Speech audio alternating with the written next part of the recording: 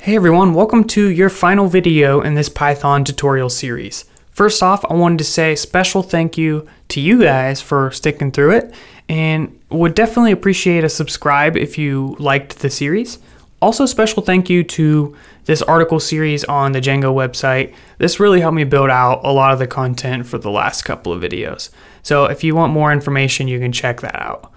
Lastly, just again, if you need any of the code, for example, in the Django section, you can get that here. I'm not going to go through it all just because it was a lot of information, and to review it, I'd literally have to redo all of the videos because it would take a while. With that, I pretty much just wanted to conclude and get your guys' opinion on what kind of content you would like to see next. And some of the specialties for Python is, well, obviously web development, if you think a Django series would be appropriate, or data science and analytics is huge with Python. If that's something you think would be cool, let me know.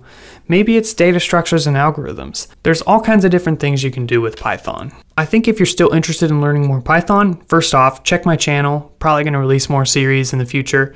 And also, I would encourage you to try to expand on Django and start building an API. So create an API to work with your books database, and then create front-end applications to consume that API.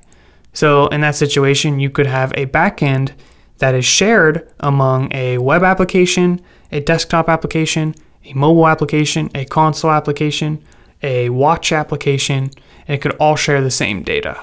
As long as the application can make a web request, then it can use that API and you can have a consistent backend for your applications.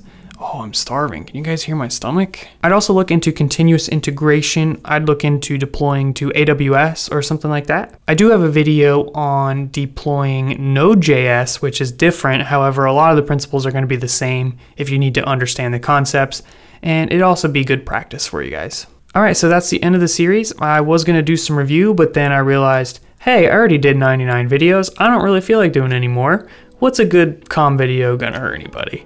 Alright, so stay tuned for the next series, and again, leave a comment, let me know what you'd like to see.